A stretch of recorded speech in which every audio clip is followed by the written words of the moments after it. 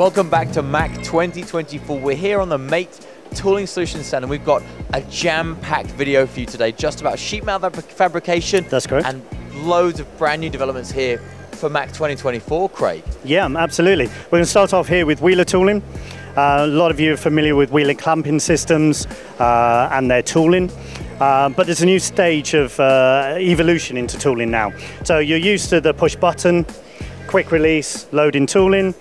But now we're ready to go with the robotic systems. So you can use your cobot system to come in, to locate into the area here, and then the robot would load. So we're moving forward in the industry. We need to embrace 4.0, we need to embrace robots, we need to have the brightest and the smartest generation coming in, and we want to set them up right with using robots and rather manual systems. Absolutely, and so you said there's a, let's take a little step back. For those who aren't familiar with wheeler, for example, this is a kind of slide-in press brake tool that they're used to. There's a little kind of innovation here from the wheeler, which has been around for a long time. Very long time. You'll probably find it on some of your tools already because it might have a different manufacturer's name on it. But basically it means you can vertically load and set your tools. Rather than sliding in all the way. Absolutely right, yeah. So reducing a lot of wear and tear on the machine, a lot of wear and tear on the operators. The wheeler system it's well known, well liked, but it's the innovation that's really coming on now. Absolutely. Let's talk about automation. Yeah. And why would you, for those machine shops, press brake shops who are using this kind of tooling or this style tooling, why would they move to actually engaging a robot when they've got a press brake operator who's perfectly skilled and able to load the tooling up as well as set it up and get the process running to make good components? Yeah, I think you've hit it on the head there, Rowan, because what's basically happened is we're still in the mindset in the UK of that the batches aren't very long, they're very difficult to program, the setters need to be there and have the big built-in 20 years of skills. But unfortunately these people are retiring now. We have to automate.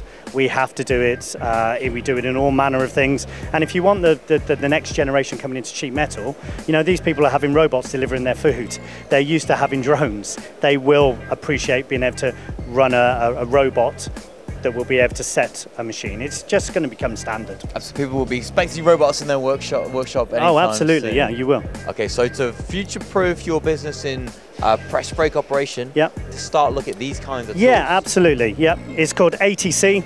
So you have your standard wheel and profile, you just ask for it for ATC. Perfect. Very simple. Let's keep going. So we've talked about press braking quite a lot. There is also punching in sheet metal fabrication. And this is a lot of products from MACH that are so well known in the industry. Why are they so well known? And what does a MACH punch mean? A MACH punch means longevity. You know, they've been going since 1962. We have tools here. I personally guarantee these tools for 7 years. You know, I never have to make new tools.